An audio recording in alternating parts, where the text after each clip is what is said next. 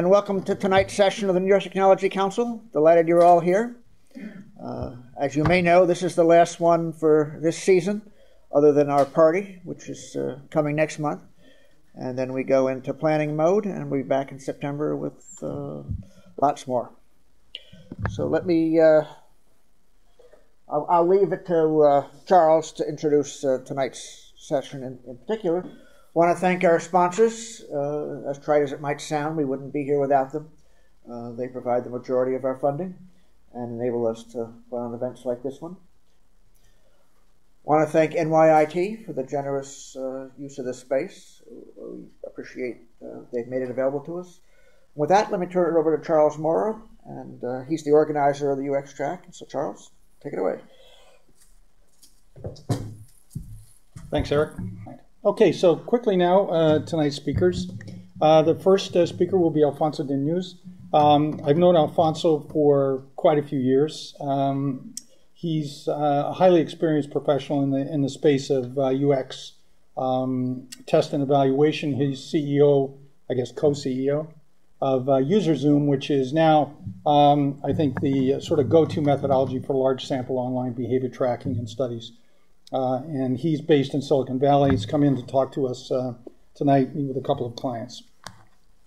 Another interesting side bit is he actually played D1, Division I basketball at San Jose State. And for years I always wondered why his photograph was him spinning a basketball on his finger. So I didn't know that until I got his bio today. Second will be Wilkey Wong. Wilkey is Director of Knowledge Services at Tobii. Any of you who've been familiar with eye tracking technology, either by direct use or association, seen others using it. Tobii is also the go-to methodology for that specific form of testing, and we're very happy to have Wilkey here today. He'll be talking about eye tracking with respect to mobile. But one thing I want to mention is all of the focus of all of these speakers is going to be on testing with respect to mobile. And finally, we have Ania Rodriguez. She's CEO and founder of Key Lime Interactive in Miami. I've worked with her for a number of years. She's an outstanding research professional, has quite a successful firm in Miami. For some reason, does a lot of work in New York, too. And she'll be talking about case studies in mobile and specifically a new product that she's working on for the research community. Okay, so one thing I wanted to do, 2 additional thank yous. Emily Fisher of our firm. Emily, stand up here. You have no idea how much effort it takes to pull one of these things off. And she's been instrumental in that. And also Brittany Reed also has been very helpful in putting these together over the past year. Okay, ready to go.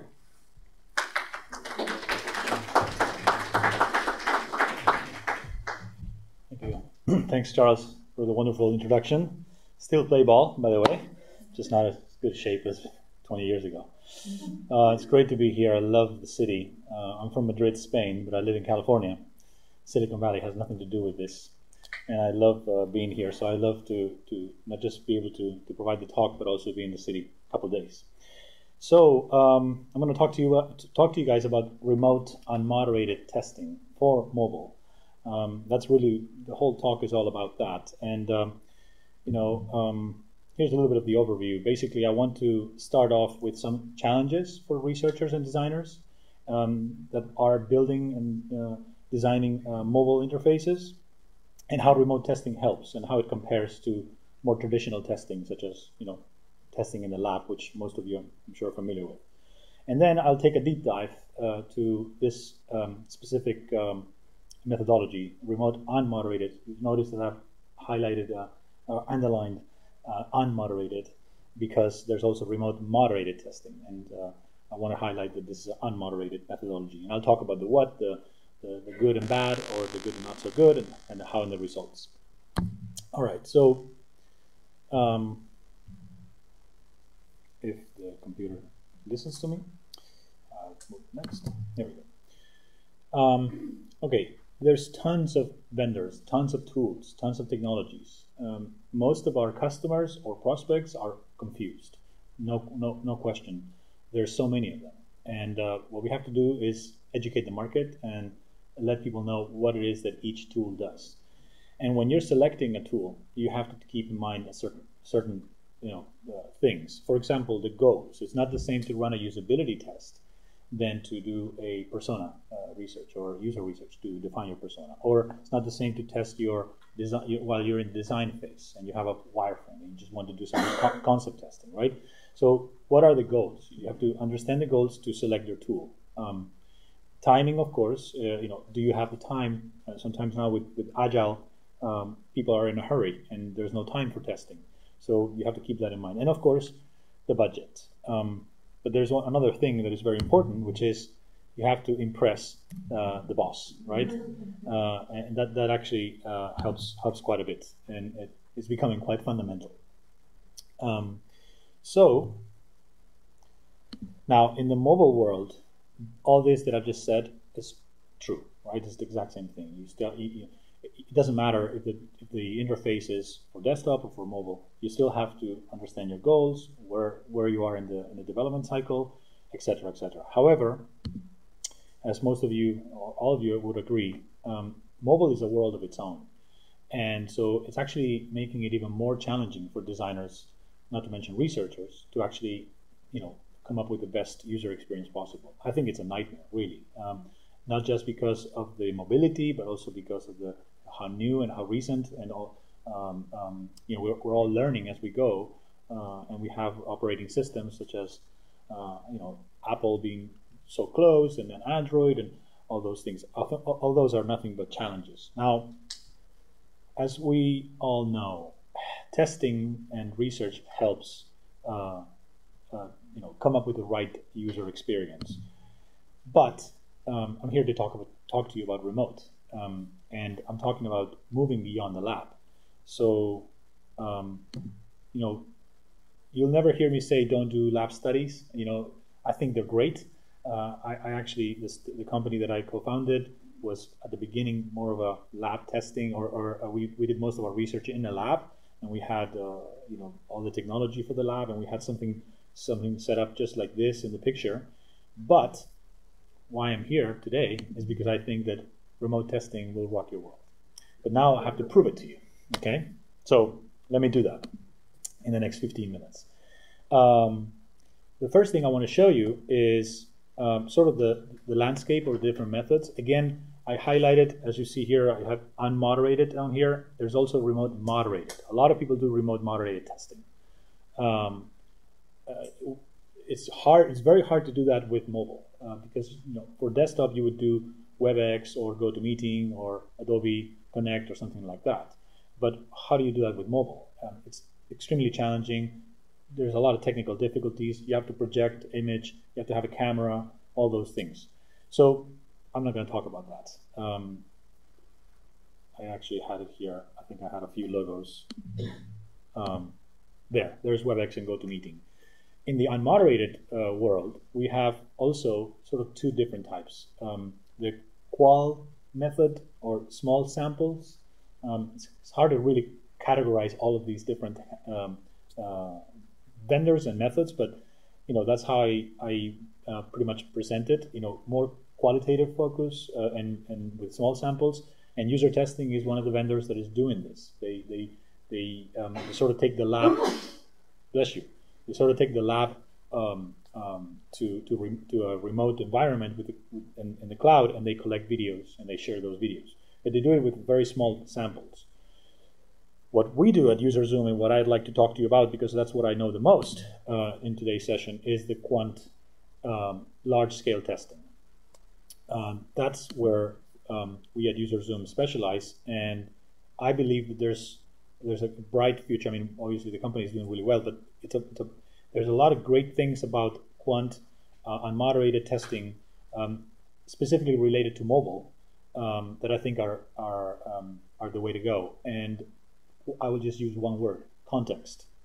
Context is key for mobile. So if you're going to do testing, if you can do remote testing and you don't have the user in a specific, lab setting or specific location, but just on the go, that's even better for the researcher. So context to me is key, and that's why I really believe in this method. Now, how many of you understand remote unmoderated testing? Very few, yeah. So that's what happens most of the time. It's still relatively new, and we're all working on, sort of educating the market or trying to help people understand first what the method is and how it works. In this graph that I have here, what you see is, first of all, users or participants are taking the study simultaneously, much like a survey. They're doing it in their context, wherever they are. In this case, in those pictures, you see computers, but typically, obviously for mobile testing, they would have a phone. They're participating in their natural context. So that's very important. It can be both, in the national market or international, and very, very important in terms of cost effectiveness, which I'll speak about in a second. There's no moderation needed. That's why it's called unmoderated. How we substitute or how a moderated testing works instead of having a moderator is by using software, and that's where technology comes in. As you see here in the picture, and I have a couple of videos to show you more in detail ahead, but you see that there's sort of like this survey app, and then there's this browser bar that pretty much asks users to do something, to complete certain tasks. This can be searching for a hotel, it can be searching for directions on how to get here, like I did earlier today, etc. And users have the capability of doing these tasks, and if they find the answer, if they find if they complete the task, they can hit the green button that says success, or you can label it I found it, I got it, or whatever. And if they have an issue or a problem and they can't do it, they hit the red button, which is I want to quit the task. As you'll see in a minute with the video, this browser bar can be minimized so it doesn't block the view of the user. So it's really like taking part of a study, a usability study, in the lab, but instead of having someone in front of you or being in the lab, you're actually in your natural context on your own using the phone.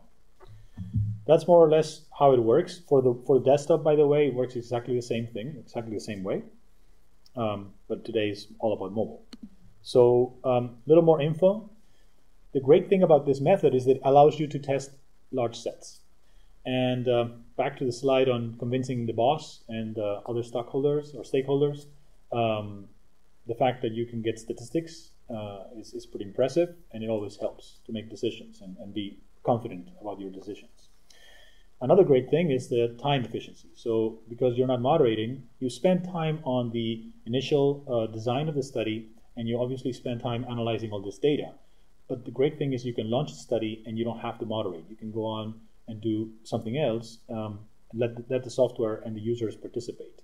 So typically, unless it's a really complicated study, you can get a 200 participant remote unmoderated usability study with a bunch of tasks and questions in a matter of 2 weeks or so. Sometimes maybe a little longer. Sometimes if you're in a hurry, you can also speed it up. It also depends on the audience, of course, the target audience you're testing. Cost-wise, of course, because you're limiting all that, the time that you're spending moderating. Now, this is obviously our pricing. There's all kinds of different vendors out there, and I would encourage you to check them all out and see what they offer. But it can vary between 1,000 to 5,000 per study. That we also offer yearly licensing options for the brands. I'll show you a little bit of how it works in a second, but I also want to emphasize this last point, which I think is really, really important. One of the key challenges today is to build prototypes, to build wireframes for mobile, and then test them, in the mobile. So with this system, you can actually test any UI as long as it's hosted, and it can be accessed through a browser through the mobile. So that means that when you're building your website and you're using Axure or Balsamiq or prototyping tool, whatever you can host, even if it's an image or a JPEG that you can upload on the iPhone or on the Android device, you can test it. So that's not the same. You cannot do this with apps. Apps is a completely different world. But if it's a website, you can test it with this method, and in our case, with our technology. Now, some pros and cons. I mean, not everything is as beautiful as I'm making it look, perhaps, but there is a lot of pros and a few cons. The pros, obviously, is that you're testing large sets of users. This is probably, the number one reason our customers love us is because they can go to so many people in different locations, different profiles. The natural context that I already spoke about, the time and cost effectiveness, of course, that I also discussed. And then I also like this thing, which I'll show you in a minute with some graphs, is that when you're testing with remote unmoderated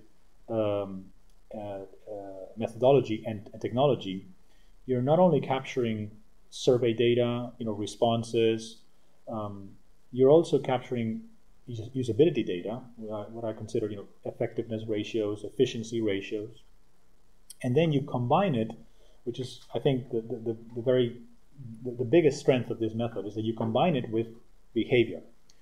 You have the analytics tools out there providing you with traffic data and funnel analysis and things like that, but that's overall population. So it's more about the what. And then you have the usability lab that gives you, the qualitative, but you're not really getting a large sample. So you don't have the statistics. So this is a beautiful model because it combines both. You're getting this usability and you're getting click streams, heat maps of where people clicked. Like you can filter and say, okay, if users failed a task, what was the path and where did they click? How long did it take them? And things like that. And then finally, recently we added the video session. So now you can also collect the video of the screen for each user and on a task on per task level. So you can go back and say again, those that failed or those that have a specific profile, those that were not satisfied. You can filter all that, and then you'll be able to get maybe 10 or 15 video sessions, and you can replay them, and you can see exactly what they were doing. So now, really, with this technology, back to your point, Charles, this technology is basically slowly but surely replacing a lab in that sense. And again, you'll never hear me say, do not do tests in the lab, because I recognize that we truly value, the being able to talk to someone, which is what I have here on the cons. So you can't, it's difficult to do the probing, and you don't have the body language. But other than that, there's probably a lot more cases where you can test with remote unmoderated and actually get some great insights and great videos to, again, do your job, which is, do the research and come up with the best insights.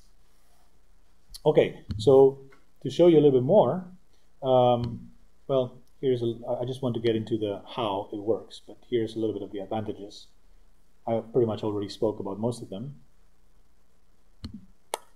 I want to show you some numbers because I think you'd appreciate this as well. So let's talk about return on investment and cost effectiveness. So we have total time to conduct a study in a lab. It's more or less 3 to 6 weeks. Session moderation, 60 minutes per user, more or less, and 5 to 15 participants. And then there's the analysis time. And the average cost, I'm sure here in New York City, is much more expensive than that, but I'm just taking some big numbers. And I think this is actually holds true as well. So easily 1 to 2 weeks is what it takes. 0 time dedicated to moderation. You do not have to do hundreds of users all the time. As a matter of fact, in many cases, and this is actually taken out of one of our best customers, e-commerce company, that most of their studies between 50 to 100, and you can still get some great data. So it's not recruiting is not a nightmare, although it's important. I'll talk about it in a second. But sometimes like one of our best customers is Google, and they do sometimes 1,000 users or more. So it really all depends on your goals. But again, they're all participating remotely, so it's not like you have to bring them all to the lab. The time for analysis and reporting really varies. I'm sure, depending on how complex the study is, but generally speaking, I'm using average numbers here. 3 to 4 days is more than enough. And then I'm taking $3,000 to $5,000 in terms of cost on each study. So then, of course, the more studies you do, the more you save. And that's where some of these companies that work with us that are doing maybe 20, 30, 50, sometimes even more studies per year, depending on how many properties they have, That's where they can really save, you know, a lot of money on moderated testing. And this is definitely one of the reasons this is becoming a very popular methodology. Okay, so moving on, I want to show you, especially most of you are new to this method, I have about, I think, 5 steps and some videos to show you, specifically dedicated for mobile. Okay, so let's see how it works. First of all, in our case, once again, this is UserZoom. There's plenty of other vendors out there. Maybe not that many, but this is becoming popular. Important to tell you that this is a SaaS model, right? It's on demand. You just log in with your login and password, and you design your study. You have your data, and everything is in the cloud. Everything is accessible through your account. So you know you would log in like any other SaaS business. You set up your study, and setting up a remote unmoderated test is, I'm going to say, like doing a survey on steroids. It's like you can ask questions. You're going to have users simultaneously and participating in on their own. But the difference here is that you have questions, and I think I have a slide here. Yeah, well, you can hardly tell the difference, but what I'm showing here is that you can create tasks, like I said earlier, right? Search for something, try to buy or register or whatever. These are tasks that you would want a participant to do. And what you have to do when you're in this type of, when you're using remote unmoderated testing, is you have to really think and plan what it is that you want to do. Because again, you're not going to moderate, right? So you want to make sure that everything is nicely set up. And you have ways of previewing and pre-testing and launching it to a few users before you launch it to the whole group of panelists. All of those options are there. But again, as you see in the screen, you can create a task and you set the URL where you want the users to go. That's what's beautiful about this, is that the URL, it can be a live website, it can be a prototype, as long as it's on a server and it can be accessed through the browser. That's where you would enter right here on the starting URL, and you would have a description for the task, and that's where users are going to head over for that specific task. Another nice thing about this is that there's no need for installation or for adding any code with this method. No need to add any code to the website. So if you want to check your competitor's website and test it with another set of users, you can do it. That's actually a pretty interesting thing and pretty powerful. Frequently asked question is the recruiting, and let me spend a minute here discussing recruiting. So there's essentially 2 ways for you to do mobile unmoderated testing, remote testing. One would be to use a panel, and so we work with those 4 panels that you see there, 4 panel vendors. What they do is they can basically go out there and find you the users. It's the same thing as when you're trying to get 10 users into the lab, but you're going to need maybe 50 or 100 or 200, 300 users. You have to work with a reliable professional panel that has a database, and they are dedicated to that. We chose not to do this at UserZoom because it's a business of its own, and you want to make sure that the users are the right users. Otherwise, it doesn't matter how great the researcher is, or it doesn't matter how great the technology is. You have to take care of this. Now, the other option is that you can send an email. You can send an email invitation, and so you could have your private panel, your private list of users to invite, and certainly you can get them to participate. Typically, you want to compensate them, right? Now, when you're in the lab, again, comparing traditional methods, when you're in the lab, you're going to be thinking of what? Maybe, here in New York City, what is it, 100, 120, 150 bucks? Even higher. With the remote unmoderated testing, we're looking at more or less about $20 to $25 because, and that's actually sometimes even counting the recruiting.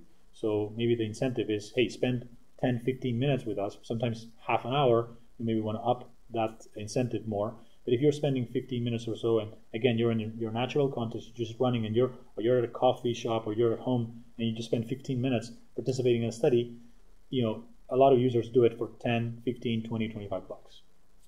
So you can see the difference there. Okay, I have a video here to show you how it works from the participant's perspective. Okay, so let me see if it works on the screen. What you see here is an email with an invitation link.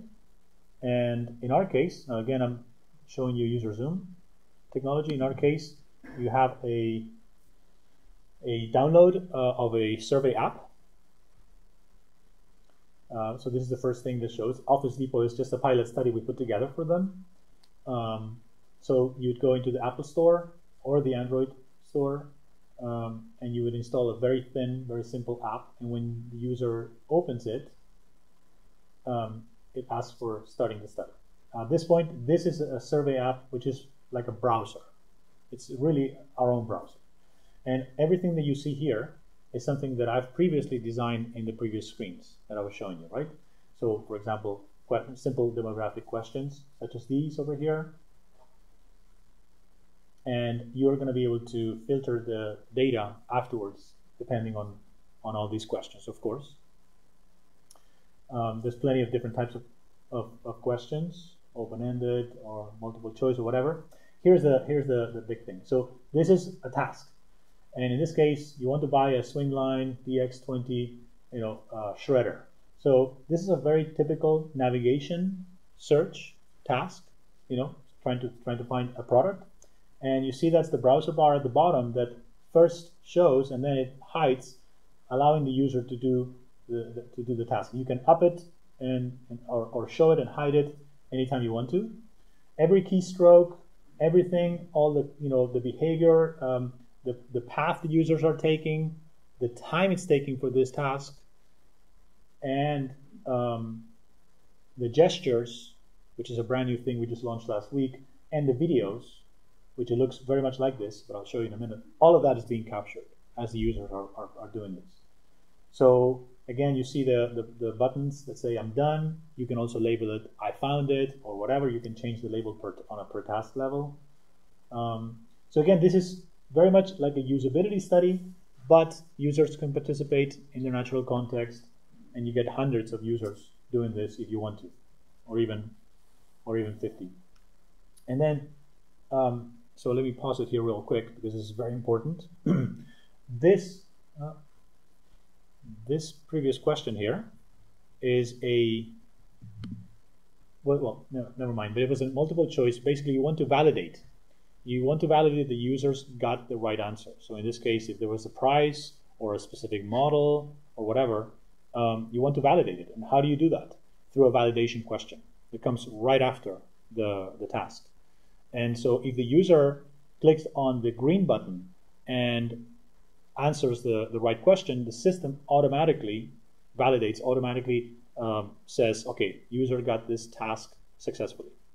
If they click on the red button, they are actually sent to a different questionnaire, what we call the failure questionnaire. And that's different. That is, okay, you quit, tell us why, what happened, can you suggest? And then, of course, is the follow-up questionnaire, which allows them to give you suggestions, comments, rating, the design or whatever.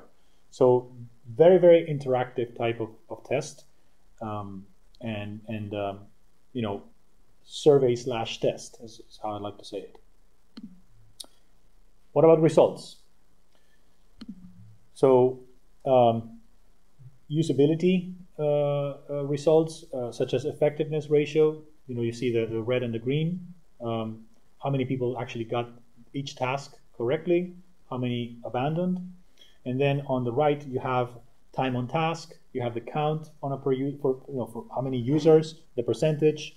You have what is the maximum, minimum, and the average for the time that they spent on each task. Now over here in pink, you have a breakdown of users that abandoned or users that got what we call disasters, which is that they thought they got the right answer, but when they clicked on the multiple choice, they selected the wrong one. That happens sometimes, and that's actually a very important moment to ask them why. And so that's how you can break the different follow-up questions depending on what they did. So these are what we call, usability data. And then as I said earlier, the beauty of this model is that you can combine usability ratios and survey data with behavior. So this is an example of a click stream. You obviously can't see much, but each box represents a URL and represents the behavior, and this would be an aggregate of everybody. But what you can do is you can filter and say, I want to see the paths that people that abandoned took, for example, or specific profile. What that gives you is, again, the analytics portion that Google Analytics or Omniture gets you, but in this case, you know the intent. You know what the user was trying to do. I like Net Promoter Score. In this case, it's a great way because it's not just memory, like, they think of your brand or whatever. There's a lot of Net Promoter Score companies that do surveys. But in this case, hey, if you've had a bad experience, there's a clear relation between NPS and the effectiveness ratios. So if you've had a bad experience after 3 or 4 tasks, chances are you're not going to be a promoter, right? And then, last but not least, let me show you a couple of videos of what we are able to provide in the dashboard. So if you log into your account, you can see these videos right here. Just a few seconds each, but it shows you. This is actually a video from one user. We get a video per user per task. So this is a video recording of our marketing manager taking part of this pilot study yesterday.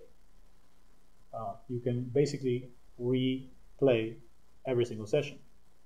And again, these videos are based on the filters that you produce. So if you want to see 10, 20 videos of users that failed, you can do that. You can watch them, and then watch them on our dashboard and download them as well. So I'm playing them right now on Charles' computer because it was already downloaded.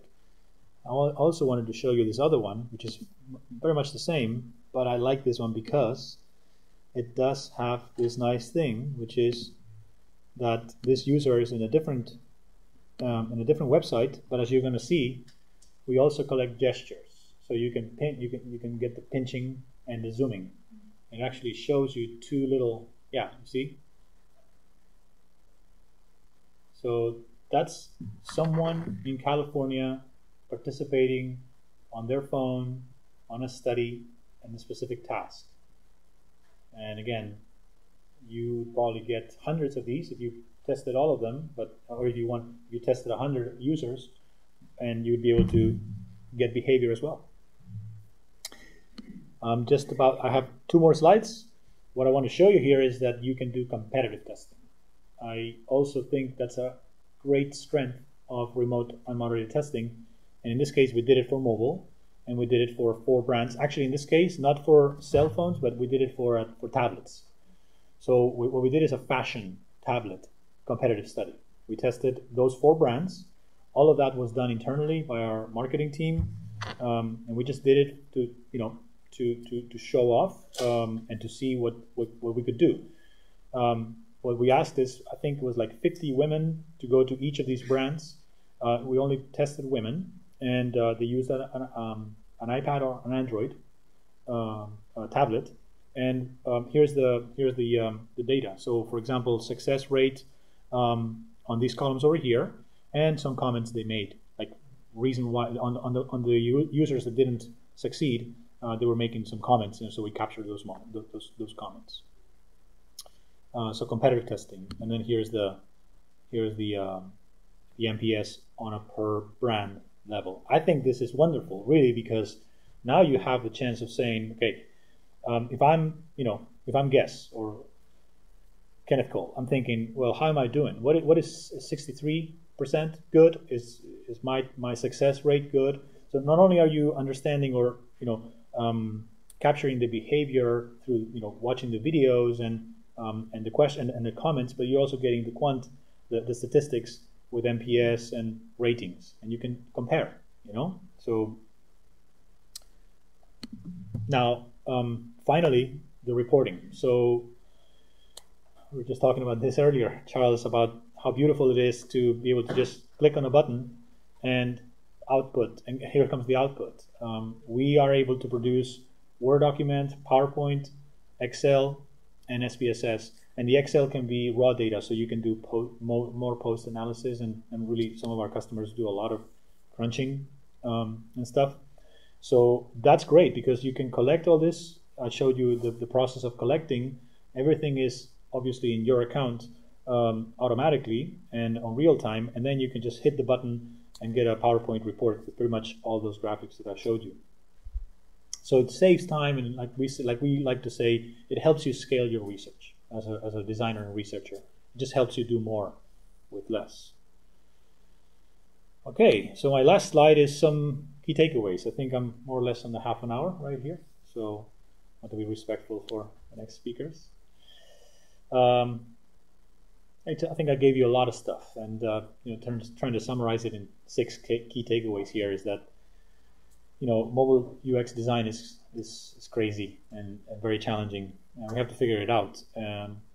Testing obviously and research is becoming essential, but testing is difficult and it's very expensive and and time consuming.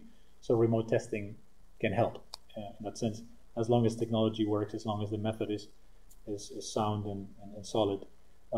You can be innovative with remote unmoderated testing. Clearly, the benefits to me are basically 3. There's plenty of them, I think, but 3 are the cost effectiveness. Actually, I would say the large samples. I think I should have added that there. Cost effectiveness, the agility, the speed. You can do this, especially for agile. You're working in sprints, and sometimes doing this real quick and getting feedback is obviously very valuable. And then, of course, the context. In the case of mobile, more than ever, it's about context. Even if the technology is sort of replacing a little bit of the human labor, you still are not really paying a huge price. You're actually getting extremely detailed and actionable data. So it's not like you're giving up. I mean, you are giving up the contact, so sometimes you may want to do the lab, but again, with remote testing, you can just get so much data to play with.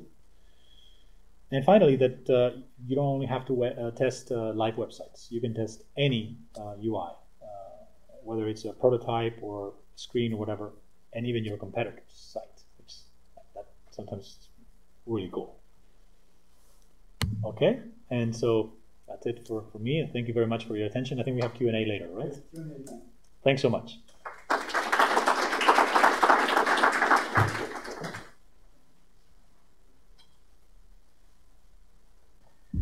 Thank you very much.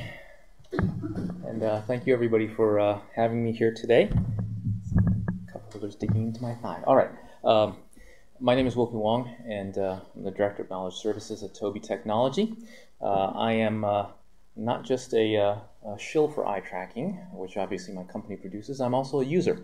And I first came into contact with eye tracking during my dissertation when I was able to secure some grant funding, purchase my very first eye tracker, and that got me off and running. My background is in behavioral and psychological sciences, and that's sort of going to be my perspective. What I'm going to be presenting today is sort of a practical perspective on the use of eye tracking in regards to mobile device testing. And some of the ideas that I'm going to touch on today are going to dovetail well with the preceding talk, as well as the talk that's going to follow.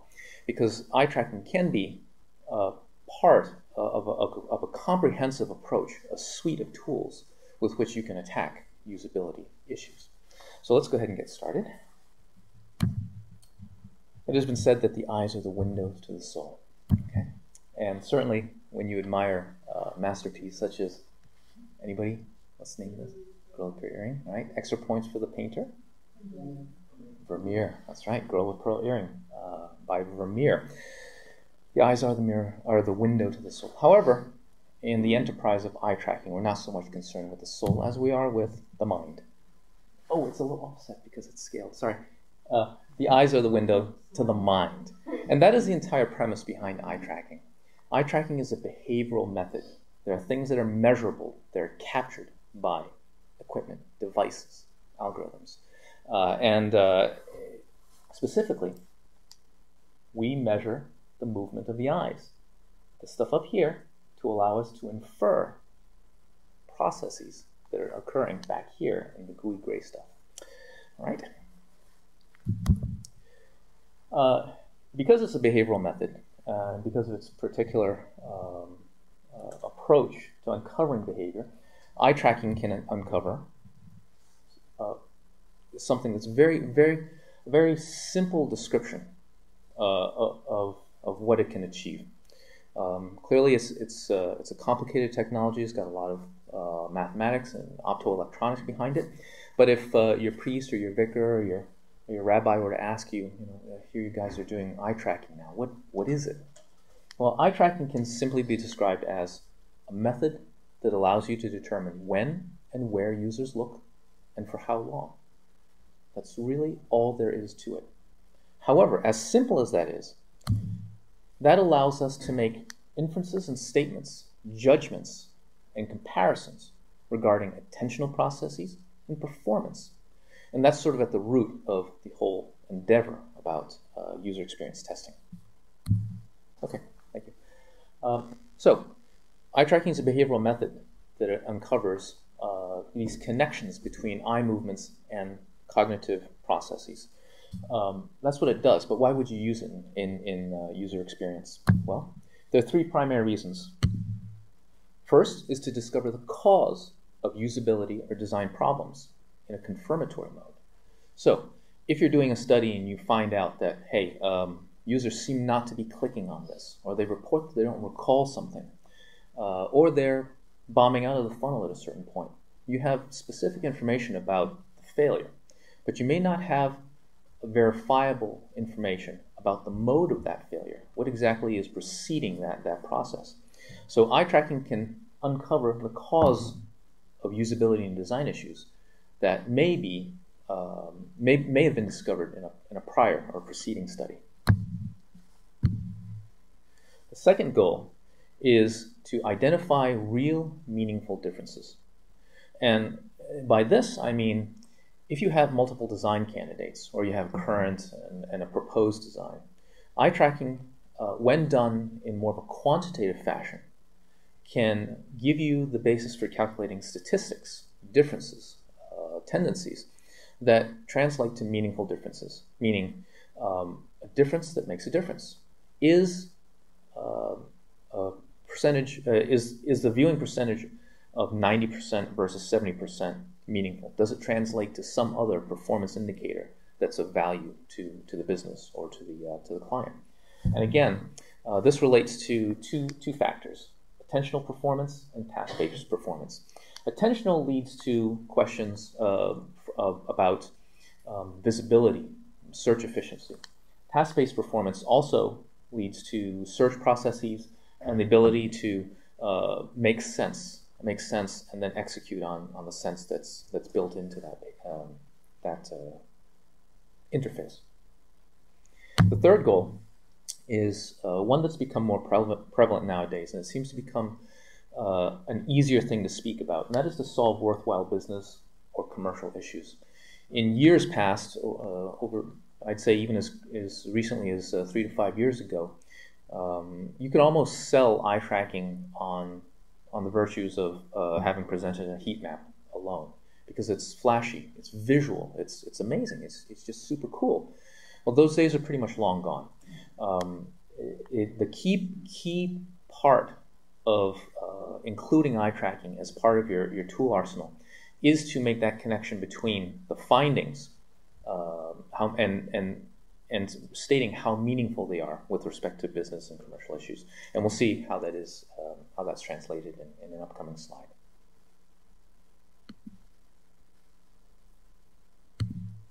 Okay.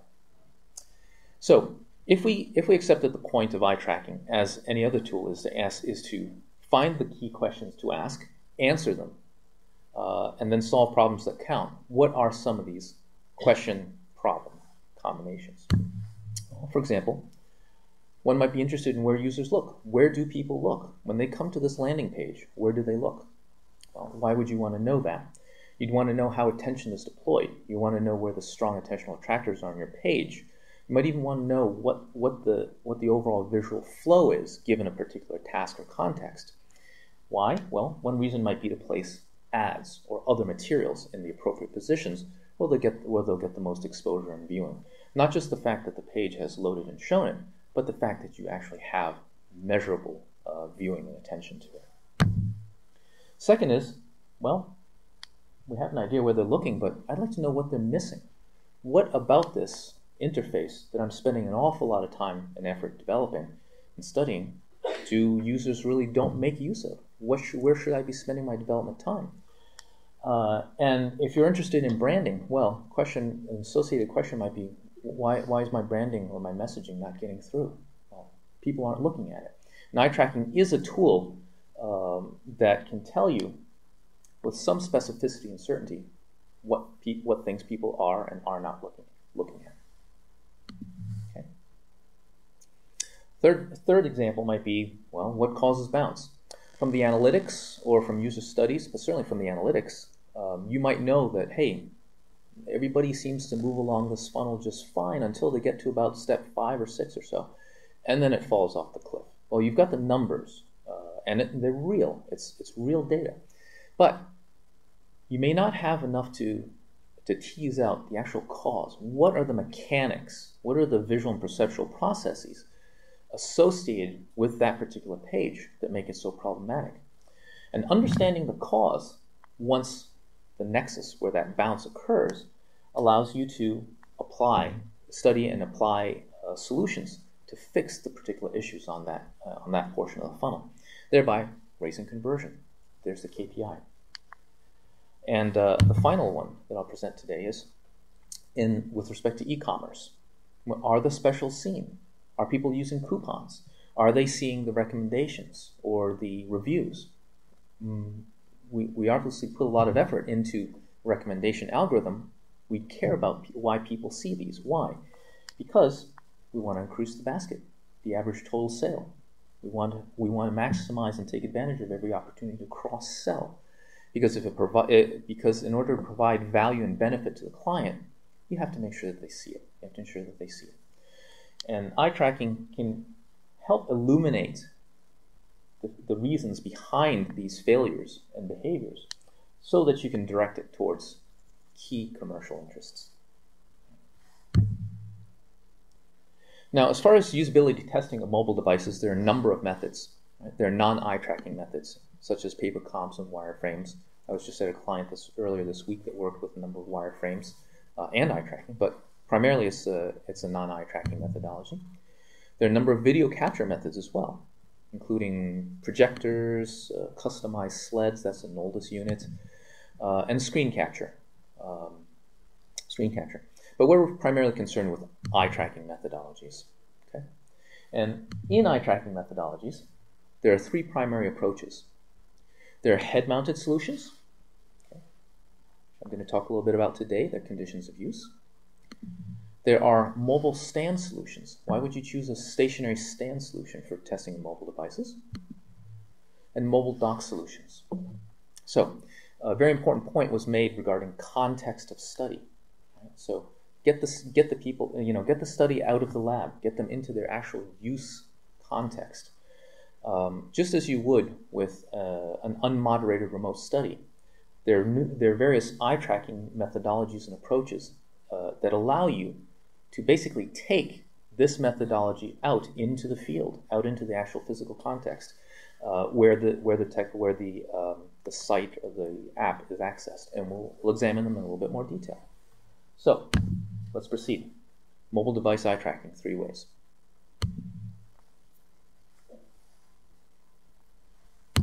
Here we go. Glasses. Glasses are Tobii's approach to head-mounted eye tracking. And head-mounted eye tracking means an eye tracker mounted to your head. Glasses, right? So you might consider these as similar to 3D shutter glasses, or those who've experienced 3D virtual environments where you have head tracking. They're comparable in size and weight to those sort of systems. The eye tracker is built into the glasses, so that basically, once you put this eye tracker on your participant, they can be tested anywhere, in any fashion, from lying down, sitting at a table, reclining at the couch, working at the table again. The other thing is, The glasses are the solution to use. This type of head-mounted eye tracking system is appropriate if your application has some sort of augmented reality function, or if it relies on sort of a location or bodily awareness, so sort of an orientation aspect to it. The glasses head-mounted system allow you to eye track naturalistically in those functions, sort of something like this. Okay, Dunkin' Donuts, that way, and away I go. So, glasses, primary keyword here is freedom, test anywhere, test anyhow, head-mounted systems. The other type of system that can be used to test mobile devices is a stand-based solution. There are a number of approaches to this. There's first and second generation solutions. That's actually a prototype up there. The second generation unit doesn't exactly look like that, but a stand-based solution offers precision and control. And this is the type of configuration that's most suited for traditional lab environments. So you have a controlled environment in terms of desk, chair, lighting, moderator, cameras, microphones, the whole shebang. The stand is appropriate to use in those settings. It provides very high resolution tracking. Now, when you're talking about a mobile phone, you can have features as small as 2 millimeters, separated by distance of just a couple of millimeters. And in certain studies, in one study that I was involved in, that I'll mention a little bit later, you're actually interested in resolving features to that degree. And the stand-mounted solution, where the device is stationary to a holder with an eye tracker and then a scene camera attached to the system, allows you to resolve very fine eye movements. Furthermore, it provides really a very controlled basis for the operation of the device. Now, the phone can still be rotated around. The iPad can be moved from portrait to landscape, but you're controlling a number of things if your study permits it, if natural behavior for that particular study permits it, which means the pinching and zooming, the swiping, the movement through the different pages. It's entirely appropriate for that type of study. This type of system generally supports more streamlined analysis. Now, time for analysis is always a consideration. And each one of these systems has cost benefits associated with it. The great freedom of the glasses system is offset by additional, more manual requirements on the analysis of that data. As you might imagine, the phone is moving around in physical space as the person is either using it or navigating in an environment. With both the user and the eye tracker and the device as well located in a fairly controlled fixed relationship, you have access to tools that can streamline your analysis. And what does that mean? It means if you're doing something like a 12 or 15 participant study, you've got 5 or 6 tasks and maybe 25 to 35 minutes of total time, you're talking about spending possibly 2 days of it to conduct the analysis once you've got a little practice with the system. So the stand offers the best precision, best control, suitable for lab environments. The third class of solution is the dock solution. And dock solutions provide flexibility and power. You can call them docks, you can call them specialized cases. What they are is a frame or a case or a mount to which you attach an eye tracker and the device, like that. What are the benefits of the dock type system? It's ideal for both home and lab use. Nowadays, we're seeing more interest in second screen studies, especially by media companies. So the Time Warners of the world, the Nielsen's of the world, they're interested in not just viewing to a large screen, but also to the small second screen that has the synced content with it. And the dock solution is a fairly effective approach to doing so, because the person can just pick up the iPad, and as they're watching Breaking Bad with the synchronized information, they can be tweeting, they can be executing social functions, they can be looking at trivia related to that particular episode. So the dock solution is ideal for home and lab, I would say that in this case, the lab sort of overlaps with the home now. It's suitable for all mobile devices, from tablets to iPads to iPhones. We also have a client using it for a custom-made device for inventory scanning. This is also very useful for that. And it allows free handling. So if that aspect of the interaction is important for your study, then the dock is a suitable solution. Okay? And what do you look for in terms of analytical and reporting capabilities? Most systems that allow testing that support testing of mobile devices now provide compelling visualization of attention. The classic ones are gaze plots and heat maps, and they're available on whether the device is a phone or a tablet. Okay. Gaze plot, of course, tells order of looking, and that's implicated in search efficiency and efficiency of the layout. Heat maps are representations of the distribution of visual attention, and it tells you where people look the most, where people don't look. Those heat maps. The other thing that you may be looking for is the ability to generate persuasive and objective quantitative metrics. Using the systems that I've mentioned before, you're able to set up areas of analysis, whether they are actually in the physical world, such as buttons, home buttons or volume buttons, as well as virtual elements of the interface, and generate metrics that are meaningful for answering questions, again, about attention and performance. What is seen, what is not seen, how well a user can execute a particular task on an interface. And in all of these approaches,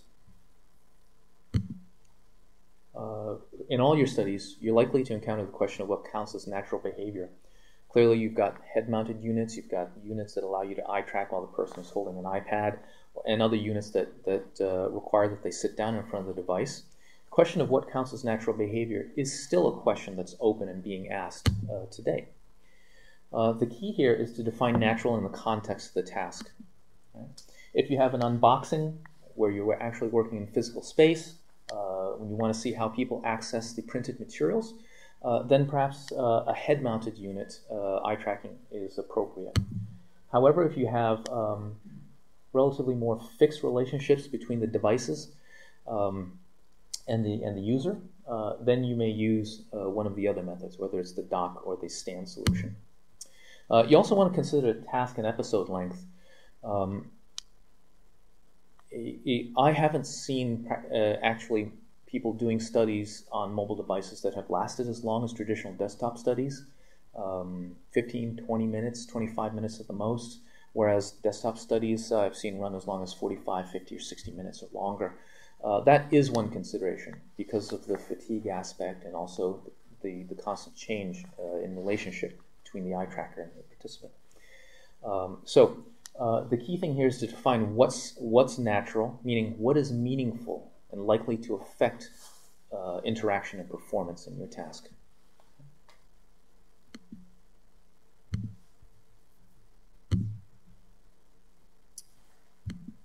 Okay. I just want to briefly touch on two quick cases. In one case, there's an iPhone application design. It was a commodities trading application, and the stand solution was used. The study was actually executed on the floor of the mercantile exchange. So it was done in situ, where the participants were. You have to take it out to where your participants are, so, as you mentioned. And in this case, it was commodities traders on the floor of the mercantile exchange. And they were interested in redesigning their application, and they're interested in assessing the visibility of information on information-dense tables and figures, some very, very tightly packed table structures. They're interested in search and findability of key information. Although all the information, all the tasks, information that they asked the users to find in the tasks could be found in the application, they found that a significant proportion, somewhere around 50%, actually ended up going out and going to the main website. They were so frustrated they couldn't use it. And what they were able to do by eye tracking is to uncover where that process went off the rails, at what point and what led up to that degree of frustration when they said, oh, heck, I just have to open up a browser because I can't find what I need to find. They're also interested in studying user strategies. Okay. And next case, this tablet ad study. The tablet ad study is emblematic of one of the fundamental questions, and that is how do people behave on similar or identical websites on PCs versus tablet or mobile presentations? The question underlying that is, how similar should they be? What are the visual behaviors that are the same or that different? How can we quantify and study those differences? So this client was interested in studying PC versus tablet displays with respect to visibility, noticeability, and engagement to content and ad elements. One thing that we discovered in this work was that the hand does play a factor. Right? So in the case of a phone, it's the thumb. In the case of an iPad, it could be the hand. And handedness of the user has some small effect on use of certain sites depending on the design. And I'm just about to wrap up here. So let's go to the takeaways. Okay. The first point, of course, is that testing on mobile platforms is increasing. Right? I've attended the Mobile Commerce Forum for a year or two running now, and there's always a great degree of interest. Diverse use leads to diverse testing contexts. So again, is the appropriate testing context the lab? Is it the home? Is it remote? Is it a coffee shop? Is it, what is the context of use? And that's going to determine to some degree what our methodology will be. Okay. And third is to seek and solve practical problems of commercial and business value. In other words, technology, like any other technology or tool, has to pay its way. And the fourth and final point is that key UX insights are easy, because the same questions that you would be asking with respect to attention and performance on desktop implementations are going to be the same questions you're going to be asking about mobile devices. However, grand wonderments remain to be solved, such as what are the differences between mobile and desktop instances? What does that mean for performance and visual attention? Of course, choose the technical solution that best suits your usage case and your analytical needs. And I'll be glad to take questions at the end. Thanks.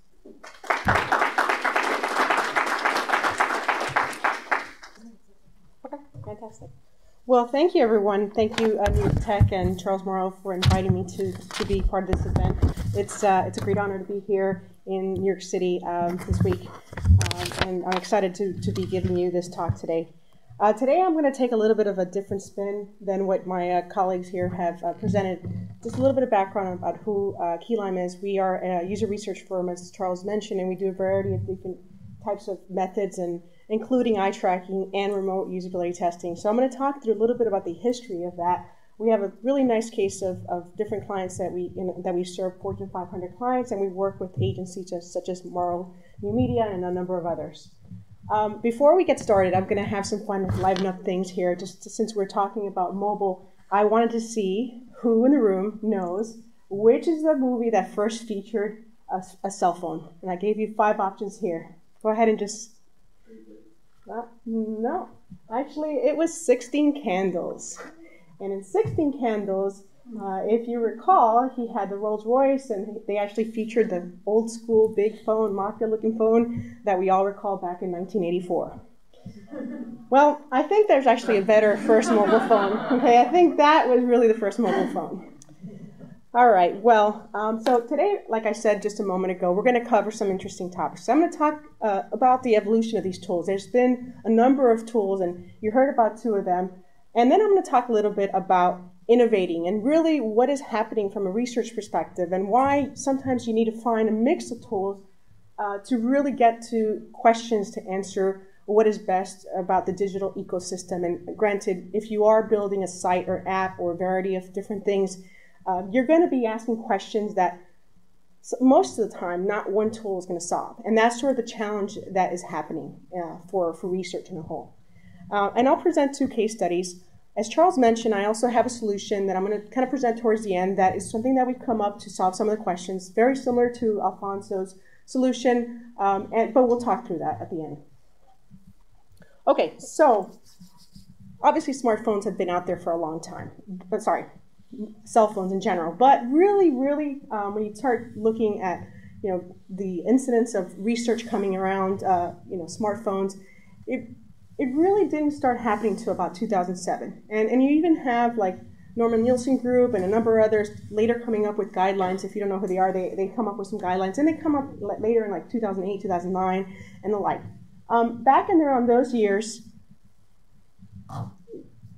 before that, people were testing. Obviously, they were testing more the ergonomics of the phone and some of the interface, some of the functions. But when we're talking smartphones, iPhone comes up in 2007. And just like today, we're still seeing, and Alfonso showed a slide, we're still seeing that there's people testing with sleds. And these sleds, you can go on YouTube, you can find them. People make them as cheap as $100, and you can even go cheaper if you want these days. And there was also at that time, the projector systems that teachers used to use, people used to use that because there really wasn't a good way to reflect what was on the image onto something that someone could be observing, right? And so that happened. Prior to that, even earlier than that, SMI, which is a competitor to Tobii, they had a solution before the glasses that Tobii and then also SMI came up with later that was baseball cap to help you do these mobile studies. And that baseball cap, you see that study that I did, you had to prop. It was a pain, okay? But they were sort of, in that perspective, they had that solution that if you really needed to have something that was more less restrictive and more natural to testing, you could use. Around that time, on the other side, tools that were similar to what Alfonso's tool is today, Keynote Web, which is another company, was coming along with a tool that allowed you to run task-based studies on the phone, unmoderated, and that came in around the 2008 timeline. So as I mentioned just a moment ago, we see standards start coming around mobile usability in the beginning of 2009. In 2010, that's when Tobii introduces their eye-tracking glasses. In 2011, SMI introduces their binocular glasses, which is a variant of those. And then we see 2012, which Alfonso mentioned them a little bit, usertesting.com, which a lot of companies used as a quick and dirty way to get quick insights. They had built up a panel, and they said, you know what, we're just going to start sending people cameras, and then these panelists that we have, they can do studies at home, because the challenge that was happening is that folks wanted quick and dirty solutions to do mobile testing, but it was expensive, like Alfonso was mentioning. We also saw competitors kind of coming in and rolling in. In 2012, there's a company called Userlytics, which I think now may or may not be around. They also started saying, well, around the time the iPhone 4 came out, you could reflect what was on the screen to screens, and then you could have users be at home and use and run a study, but they had to be in front of their computer, they had to have special software installed, they had to be part of your panel, etc. And then we learned around late 2012, UserZoom launches an intercept variant, which means that if you had a site that you had control over, and we ran one for Miami and Beaches, which their convention center, and you basically could intercept mobile visitors coming to the site, and you could ask them questions about the experience. 2-minute survey, really, if you think about it like that. But it was beautiful because, hey, you had no insights, you didn't know, and sometimes Apple and Android would restrict you were only getting information that was on your app store, so you wanted to get more. What's happening? What's not happening? And you wanted to get geographic reach. So, beautiful solution for that time. In 2012, we started seeing there was still a need. We developed an internal solution that we did a beta test with, and now we have available. We had beta previews by, in other words, they had tested it AT&T, Cars.com, CarMax, Assurance. We had a good number of folks that have been using kind of testing our tools to see, and they were part of our beta trial, which ended just recently. Our solution, which is very similar, you're going to learn a little bit, it really is more of not a quantitative solution, but it's more of a qualitative solution, but it's very similar to what Alfonso showed. It's actually, the videos are very similar and everything.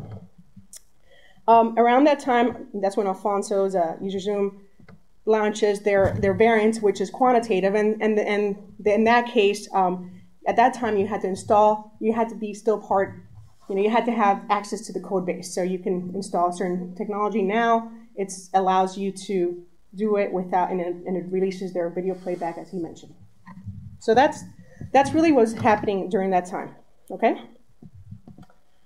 So on the other side of things, and if you haven't had a chance, if you get some time and you can come back and play back a YouTube video, I'm highlighting this because on the research side of things, for the last, 15, 20 years that I've been doing research, the methods have been exactly the same, right? So yeah, there's these different variances, but the testing, what you're trying to get out of it, are people successful?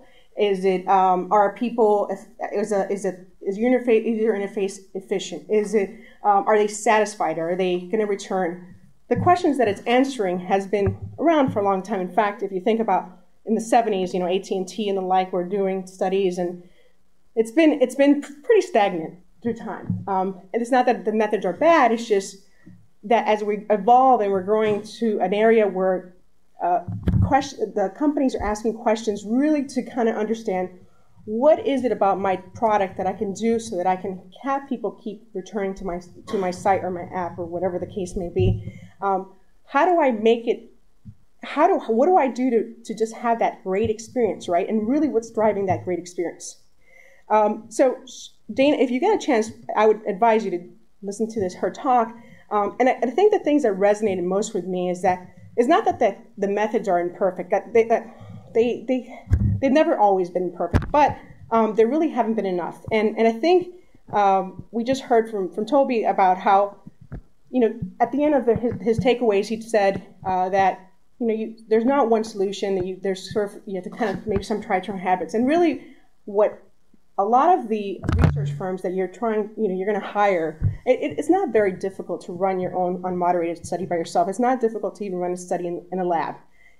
Quite frankly, it's as Steve Krug says, it's not rocket science. Okay, so that's out there. But what you get with values of companies like Moral New Media and Keyline Interactive is that you're getting really expertise of trying to answer questions that you're not going to get just by doing the study yourself. And so with that, I'm going to talk through some hybrid approaches that I've seen, that we do, and we've seen other consultancies do, which are trying to get a little bit at the second layer, a little lower layer of answering the questions that we're seeing coming up now. And before I do that, I'm going to do this, and then I'll tell you a little story. So the first one that we developed, and this early in the day when we started in 2009, we had did some work for THQ. They're no longer around, but they're a gaming company. And we needed, when you do gaming studies, you want to usually sometimes do studies in groups or whatever the case, multiplayer studies, etc. We started having when we did these types of studies, we sometimes did 2 users, 3 users, playing at once. But on our more financial and other types of clients, we started seeing a need where they needed to get results quickly. They didn't want to run an unmoderated study because they wanted to control, and they didn't want their prototype to be seen by half the world. They don't have control in that perspective. So they still wanted to be in the lab, but they wanted us to run 40, 50 sessions because they wanted the quantitative data. They wanted to be able to show their bosses that, hey, yes, this design is good to go. And so what did that present to researchers? We were in labs for 2 or 3 weeks, and you're like, oh my goodness, this is never going to end, and seeing one after the other and one after the other. So we came up with a solution that really is, what it does is I bring in 4 participants at once. And in my case now with the mobile, I will have them using the Clue app, which is what we developed, and we have them do an unmoderated approach. So at the beginning, I'm there, and I let them naturally do a series of tasks. I'm watching them. In the back room, I can reflect before screens and watch what they're doing. But what the beauty of this is that then I can pick on 1 or 2, whoever I want to pick on, and say, wait a minute, this time around, this person's doing this, and I'm not understanding why. Even if they're, whatever the case may be, I need to understand why that's happening so I can get the qualitative that I need, which I wouldn't get necessarily if I was doing just strictly a non-moderated approach. The beauty of it is I run 4 people at a time, 5 sessions a day, I get 20 people a day. 2 days, I'm 40 people in, I'm like, bonus. So it was great. So what's nice is if you're doing an agile approach, then they're not waiting forever for the results. They get to see it pretty quickly. They have 40 people, and they're happy to go. So that was it. Now, I think Wiley also described this. So this is the other thing that we have found. Some clients love to be in the lab. They want to be able to observe. But the reality of things is that you sometimes need those environmental conditions.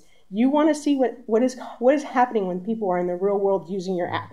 So typically we'll recommend, if we're testing a mobile app, and we've done it here in New York, and it's kind of funny, we'll have people we use the SMI eyeglasses, which is very similar to Tobii solution, and we have them using the glasses, say doing a banking study or a shopping study.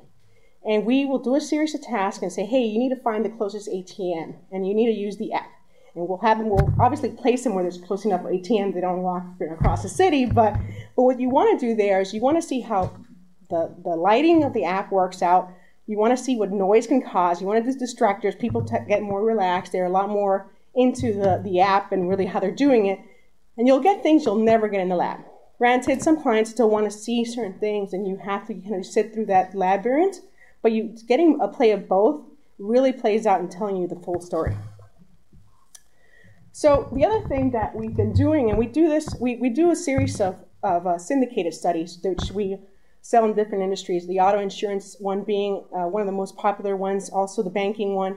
And more recently, we did one with social buying apps such as Guilt and Living Social. And you may have been part of a session that we did Tuesday or Wednesday, I can't remember this week on that. But what we do here is, this is more without users. What we do is, we know that companies are constantly trying to understand which features should we use, which ones should we try to, I want to make sure that wasn't me. No, it's okay.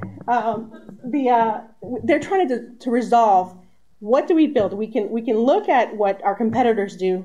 They're doing all these things, but what's important to users? And they're constantly trying to get challenged with that question. And your executives are like, well, add this feature, add that feature, add this other feature. And before you know it, you're like, oh my goodness, this thing is so much more difficult to use than that. So what we do is we do still do our audit of what features each of the banks have, or which features each of the auto insurance companies have, you name it. But we run a study via card sort, okay? And what that card sort study does for us is it's that we give people 5 buckets, and we tell them, hey, I want you to categorize if this is a nice to have feature, or is it something that they would differentiate, and maybe you would switch banks or whatever the case for, and really kind of understanding how that plays out. We run, and now our banking study does like over 100 features, because if you have a USAA account, they are doing a phenomenal job at adding a lot of features that are really neat, and so we want to make sure that we validate some of these, because we don't want everyone to be building 100 different features just because one bank is doing it. But you want to know which ones of those should we try to cherry pick, right?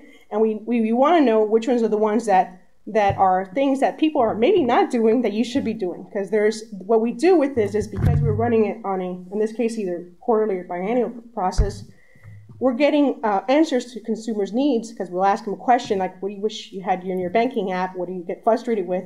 And we get new things that are not part of that list, and we start playing out new variances of things. What we do at the end is we use these two and create almost like a weighted average, and we create a report on it. But it's beautiful, because now banks or insurance companies, or you name it, companies can look at how they rate, but they don't just have data about me as an expert, what I think. They have data that says, hey, 500 users say this, and banking wants 750 users. This is what's important. This is the ones I got to cherry pick. The other thing that we love doing lately, and it's really been helpful, especially when we do healthcare studies, is really around co-browsing, right? So if you have an ailment, you usually have a caregiver of some sort, someone that's going to be helping you with that.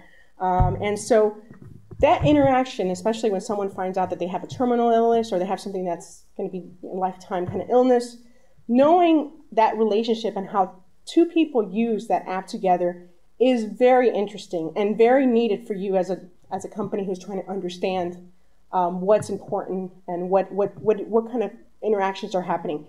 We do it similarly for banking. We'll look at husband and wife combinations because, quite frankly, if you're sharing your bank account, you're looking to do different things, and there's needs that you might have as a couple, or maybe a parent and a college student kind of relationship.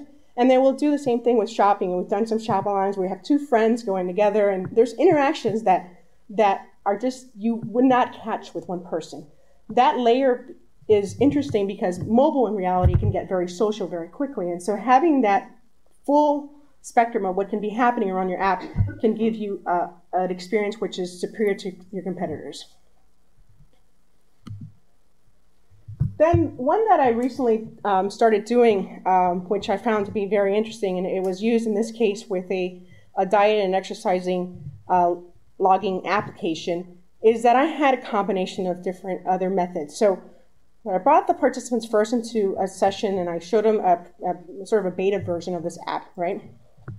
Then we went ahead and said, hey, we're going to want you to use this over the next 2 weeks. We want you to log exercise and log your diet over the next 2 weeks. And then I'm going to text you from time to time, because I had obviously access to this panel of users, and I'm going to ask you how it's going. And I'm going to ask you different questions about your experience and interaction, etc. So I had timely input from different users through time about their interaction, when things were frustrating, etc. And then I came back after I had everybody's data and said, okay, I'm going to circle back and I'm going to just do some in-depth interviews with, trying to kind of resolve some information that wasn't clear to me and just kept more of the story around things. And so it helped me contextualize the experience through time and what were the frustrations. And the reason why there's something here that really caught my eye, and this is sort of where I'm at mentally, because I have found I guess in the last year is that when people start doing workarounds in your app, those are opportunities for you to really, as an app developer or site developer, to really capitalize on. Case in point, I'll tell you the story now. So we ran a study recently where we're looking at two different apps. And there was a feature, and I publicly said this recently, but if you use Guilt, the application to do shopping, you are able to set reminders of, hey, I want to be reminded when the sale starts. Great, that's a great feature to have.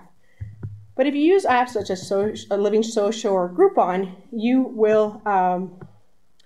may want to get informed that, hey, I like this deal that's going to be happening, and it's going to close in 2 days, but I need to talk to my friend because I want to go to this event. I want to make sure she's going to be able to go with me or he's going to be able to go with me. So I want to remind myself. Neither of those apps have the feature to say, hey, and I know it's timely and they want you to buy at that point, but from a consumer perspective, I'm sure we've all been there. You almost want that, and you're going to do a workaround. Just very similarly, like sometimes you're doing shopping online, and you're putting things into your shopping cart just because you want a place to be able to hold some things as you're trying to figure out what's important.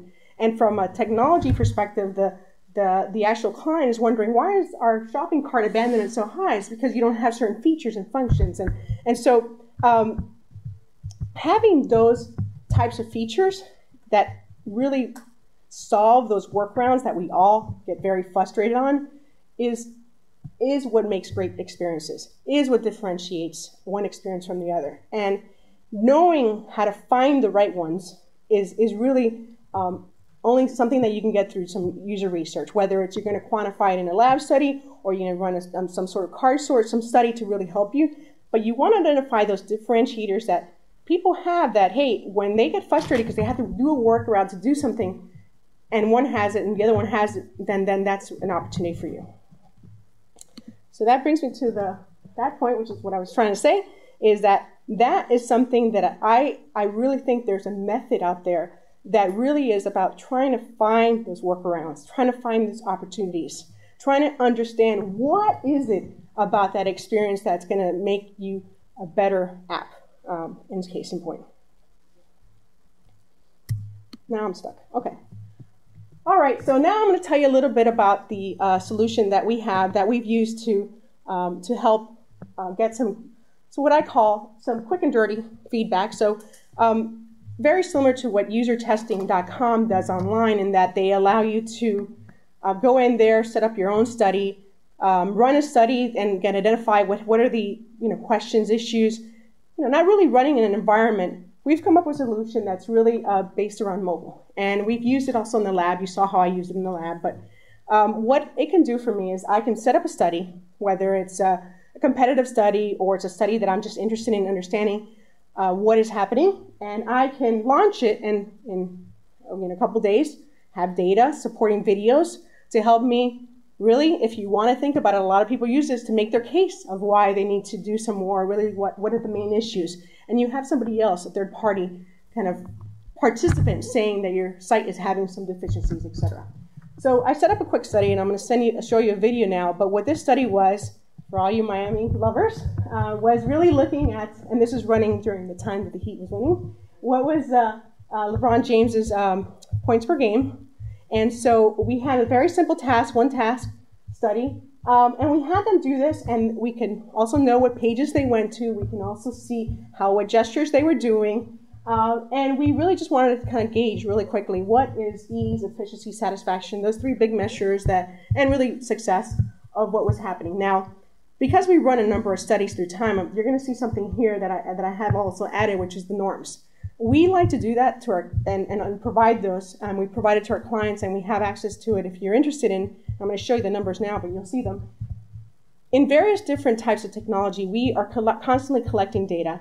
And we have a database that allows us to see the last 40 studies that we've done in various industries. And we have some of them that we can do by industry, but generally speaking, it's just a norm. So you kind of get a pulse, because if you think, wow, only 40 people thought it was easy.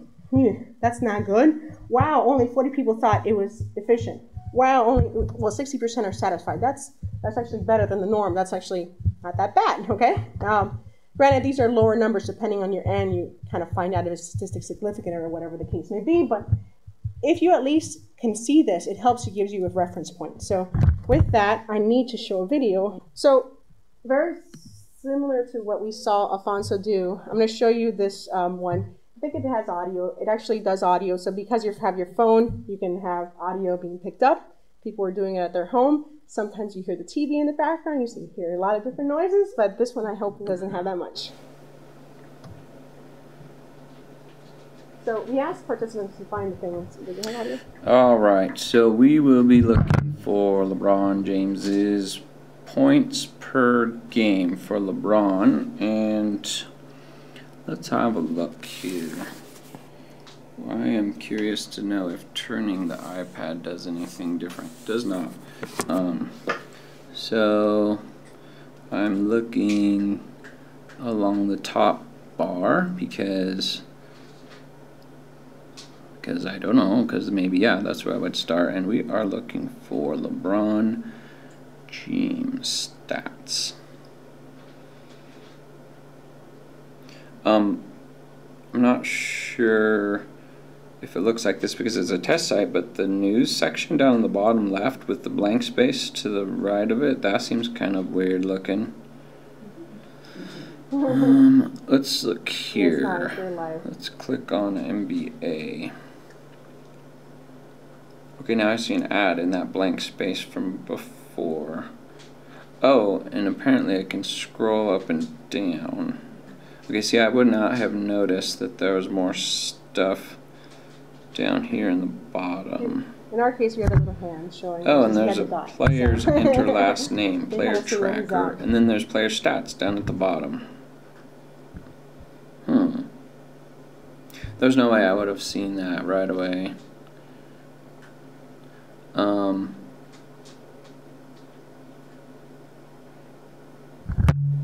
you get the point, right? So you can see what's happening, and these are obviously, this is a 5-minute video here, and it shows you what they're thinking, what is the issues. So you can see this could be interesting if you're trying to see, hey, I'm finding certain things happening on my site. I want to test to see what's happening when people are at home and they're, what are they thinking? And what's nice is that you're going to get geographic reach. So I can have someone that's in New York. I can have someone that is, for all intents and purposes, in Spain or wherever you want them to be. And I need to get back. Yeah,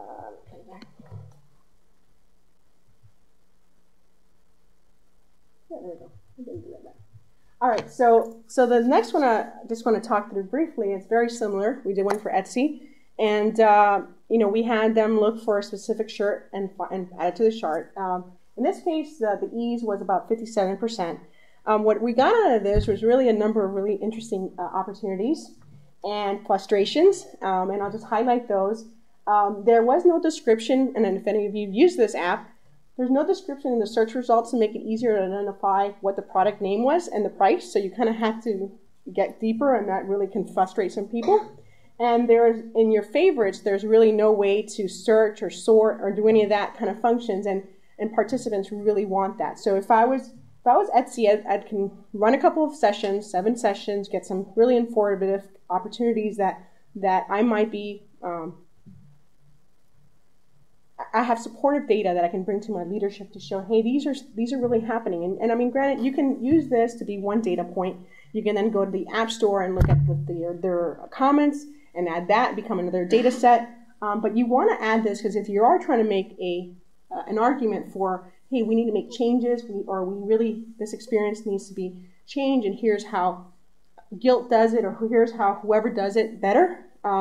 You want to bring data to support it. And in this case, for a relatively small study, you can look at Etsy, you can look at the competitors and kind of show, well, okay, look at this competitor, look at what they do and how they do it better, and look at what people are saying. So that's really the real wow factor for these types of solutions. So I talked a little bit about this, so I'm just going to summarize here and really bring in a couple of points. Is that we have norms, and I have them here. They're usually created based on a 7-point scale. So the way I bring them is that in every study I'll ask 1 to 7, how easy is it to use? How quick was it to do? Are you satisfied with it? And I can get scores, and I add my 6s and 7s and create a norm for that. And that is powerful to have that. So as you run more studies, you'll see trends happening through time. And what's nice about it is if you're just trying to do an understanding of how your improvements are really capitalizing throughout time, having what's happening now, and obviously these numbers fluctuate because what happens is that new competitors will put features in and then it'll shift things one way. There's certain apps that have very high numbers versus others that have low numbers, so that depends on your industry, and there's a variance of things like that. But you can show point in time and benchmarking how you're progressing through time. Okay, well that concludes my talk, and I think now we get to do questions because we're all going to come up.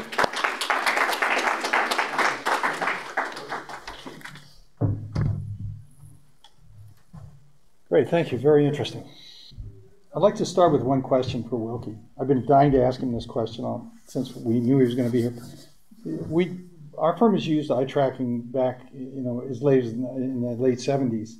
And in the last year or so, we sort of cut back on it. And one of the reasons we did was when we did large studies with eye tracking, we discovered that we would see eye tracking data present in the presentation, but we would go back and we would do a debrief, and we realized that the respondents hadn't actually seen the data. So what we begin to see is a difference between actual cognitive awareness and perception, as you see. And I'm just wondering, how do you approach that problem from a research point of view? And do clients ask you those sorts of questions where you see from the eye tracking data they actually saw something, but their cognitive integration wasn't present? Yeah, that is one of the central questions of eye tracking applications. The point is there is a real difference between not looking at something, and seeing something and then really not registering it. So in that latter case, it's sort of in one eye and out the other. Eye tracking, one approach to sort of disambiguating that, well, there's a theoretical approach that's more rigorous, and that is to dig fairly deeply into an analysis of the eye tracking metrics. That's challenging to do. The other approach, which is more practical, is to actually start to triangulate eye tracking along with these other measures, so that when you get these sort of disconnects, like, 70% of the people laid eyes on this feature, but yet only 20% of them recalled anything about it, then you can use that information to sort of circle back to the eye tracking metrics to see, in a sense, what is that metric value that indicates perception or processing at this point. So the technical answer is that it's usually in the eye tracking measurements, the deep eye tracking measurements in some sense, but for most practical applications, you're going to actually be using eye tracking not in isolation, but in conjunction, in triangulation mode with other methodologies out there. Okay, great. Thank you. Questions? Yes. So I've read about it the other way as well. So driving researchers who use eye tracking will tell you that very often people never look at the traffic light, but they stop at red lights and they go at green lights. Mm-hmm. So the behavior is saying that they're actually registering it, but the eye tracking is not registering it. Have you? Well, how much does that happen? That's actually pretty straightforward in the sense that what eye tracking measures is line of sight vision. So it's that central portion of the visual field that eye tracking measures. So if you stick your arm out in full length and look at your thumbnail, that is actually the size of the area that's resolved by a central visual field. So if I'm driving along and I'm looking at my dashboard or the car in front of me, the traffic light is up here in my parafoveal or near peripheral. I don't need to fixate on it. It would never be measurable. I can attend to things that are outside of my measurable central visual field, meaning with the attention of the mind, but you'd never be able to measure it. You can make use of vision out. These researchers were pretty sophisticated, and they were saying it wasn't even peripheral. But anyway. Oh, that's interesting. It was really an interesting paper. Sure. Yeah.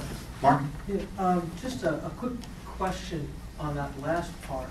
Really a comment, not a question. My question for Ania. Annie, just to make it easy. Or Alfonso. Alfonso, thank you. Sorry, we forgot the name cards. Yeah, sorry. As far as like the tracking is concerned, I'm thinking about this, and I'm thinking, well, don't some people have better abilities at scanning things than others, and are able to pick up things faster than others? Just a thought. Because I was thinking, I mountain bike.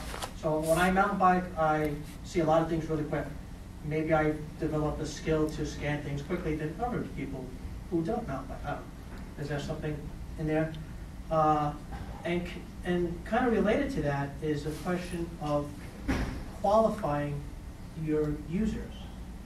And Alfonso, when you were talking about yours, going through the process, the steps kind of seem like they qualify the users a little bit. Is there any way to do that before? Because if you're getting unqualified users to go ahead and go through the process, you really kind of waste money in a way. Is there any way to do that? And just really in general, I really didn't hear that much talk about qualified users. Even with the NBA Act, who are you asking? Are you asking an NBA fan? Doesn't that matter? Or you're asking, a housewife who watches, married children or something? I think Alfonso probably has a good answer to that because he manages very large panels through large samples. So, and Ania does as well. So. Yeah, and can you hear me well? Sure. I actually made the point. You're totally right. If you don't use the right panel or the right set of users, forget about the researcher, how good they are.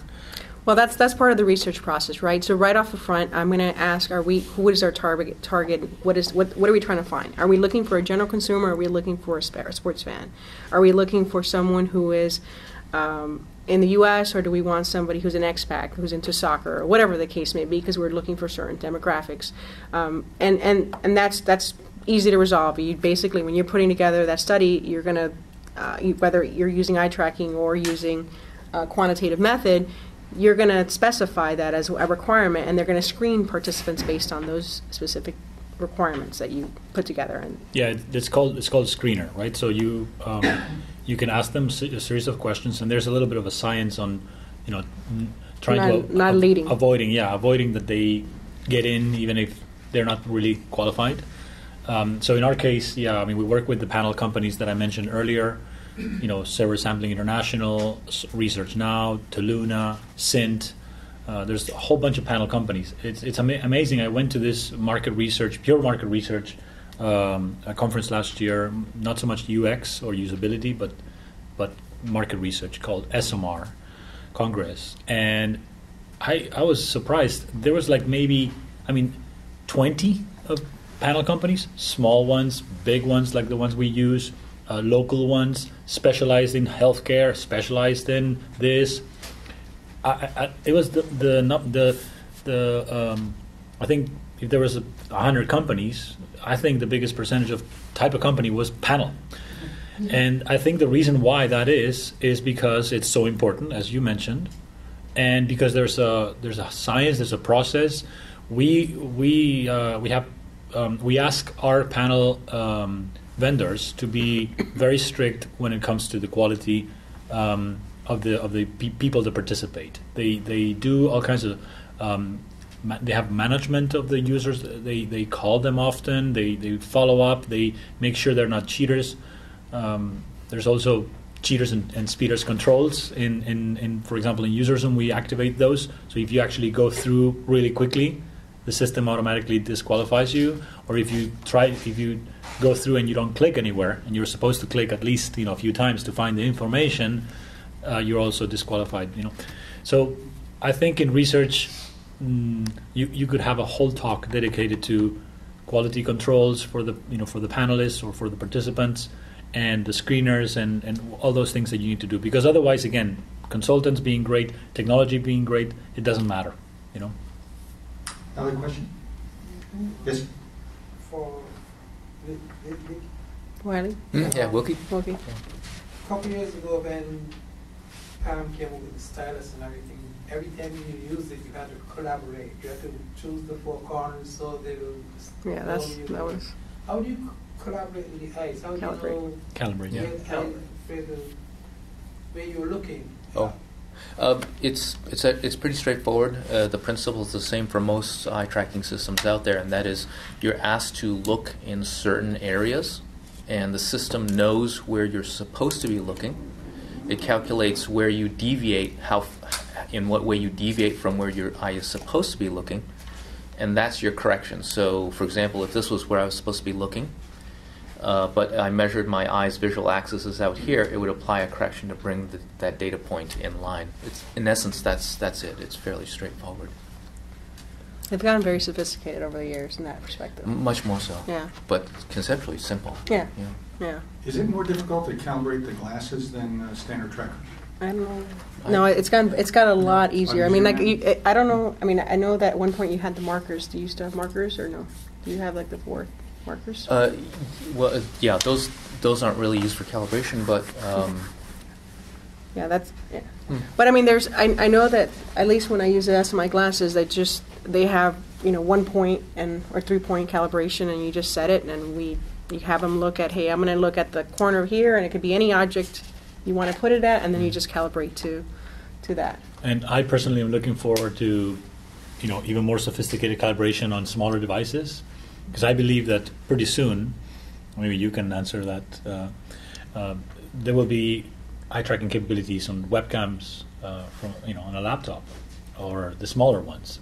And if you can do that, I know it's still a ways to go, but once you do that, then you can test remotely with UserZoom and add the eye tracking data on top.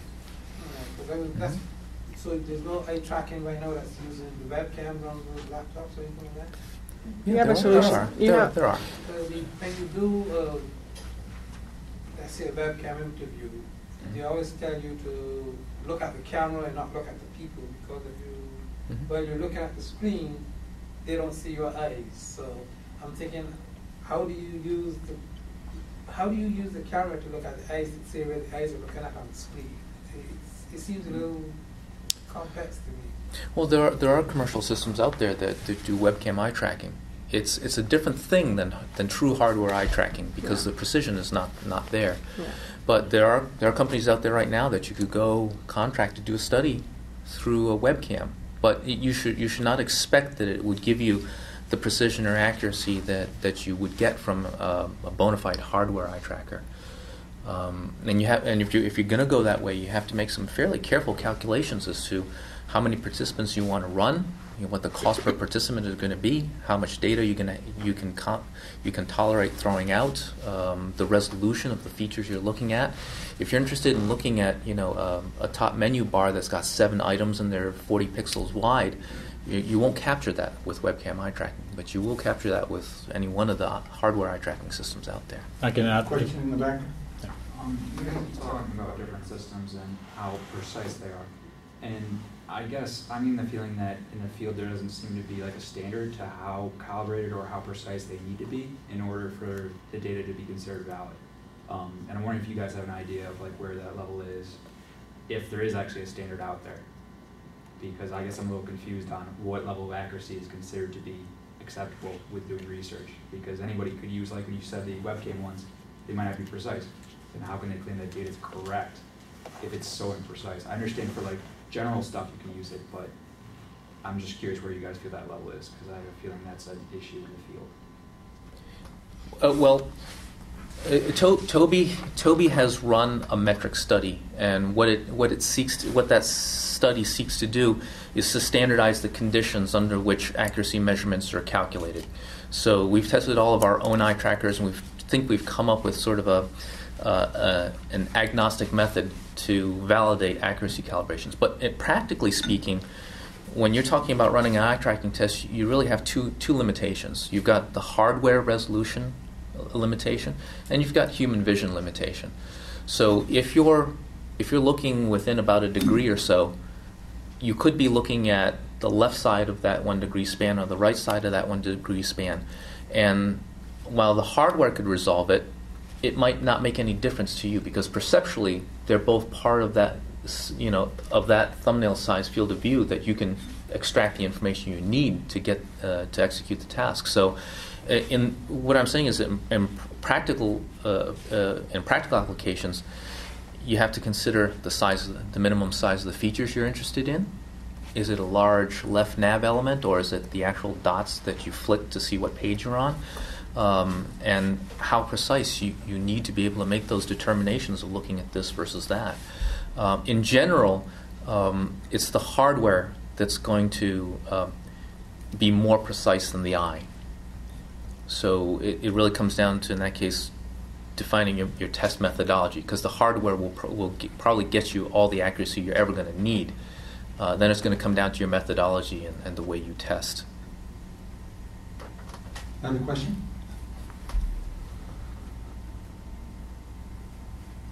One more? Yeah. So, Alfonso, is there any industry direction as far as automating the user experience? Because in the older computing scenarios where you had the standard desktop, you had situations where you could simulate a user, just punch through a couple thousand web clicks, and simulate them, capture the logs behind and see which one was successful, etc. From a mobile point of view, even though you have the users going through the URL, does anybody envision automating that and then capturing logs to see what failed and what didn't fail? As far as, did you get to the, I don't know what the example was, find the size of this or something, whatever the test was that's designed, is anybody automating that from a... Yeah, there's plenty of solutions. Performance testing is really what he's getting at. That's a little bit of a different. So that's a little bit different from the research, which is more that typically used with like an Alfonso solution, which is user based, or a Clue, which is user based. And what you're discussing is more the automated performance testing. So you're testing to make sure that pages are loading, how long they're loading, is a task failing along the way because of whatever the reason may be, a link that's broken, whatever the case may be. There's already a number of companies out there. Keynote is one. Gomez, if they're still around. Smart Bear, which used to be Alert Site, that do that, and they do it in mobile as well. So this is strictly just that's user, how the person well, you know how at the beginning we were talking about what are your goals? I think all of us mentioned that. Depending on your goals, you need to use the right tool or even a combination. because the fact is research is complicated, and user experience as a concept is complicated.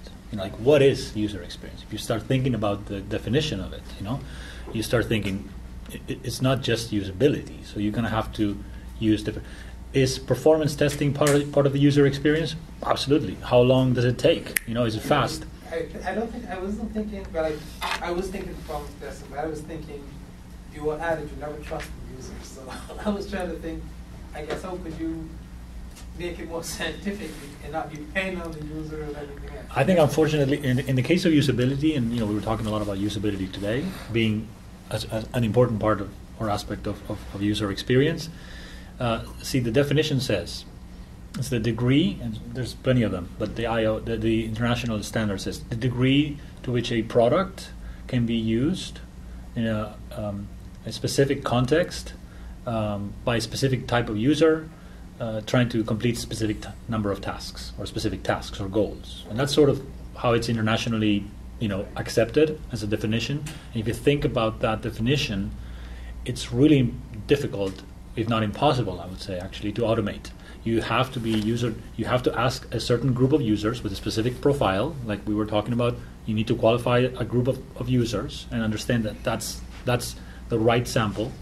You need to have them go through goals or scenarios or tasks, in order to evaluate the effectiveness and the efficiency. And then you also want to, look at the context. And we spoke about context again today. All those things are part of the definition. It's, I would say, impossible to automate all of that. I mean, what we're doing at UserZoom is trying to automate as much. So, for example, you can avoid the moderation or but that's about it for now. I think in terms of trends, which is a question that you had, I think that technology will do a lot more than what the human is doing, and have the human or the researcher, designer, concentrate on interpreting the data and being creative. I mean, I think Ania has shown you can be really creative with research, by combining stuff and putting something in the street or whatever. Just one point I want to make, and there is actually a startup in California. I think they're based out of Stanford, and they're developing an algorithm-based user. And essentially, they're doing what you're talking about. They're taking data from millions of data points in interviews and the structure of the cognitive processes of navigation, and they're developing an algorithm that they're going to apply against this. Now, what the panelists are talking about is what's happening today, on the ground, and this is really the way the work is done today, and it's probably the way it's going to be done for the next 10 years. But there's interest. I mean, Bonnie actually...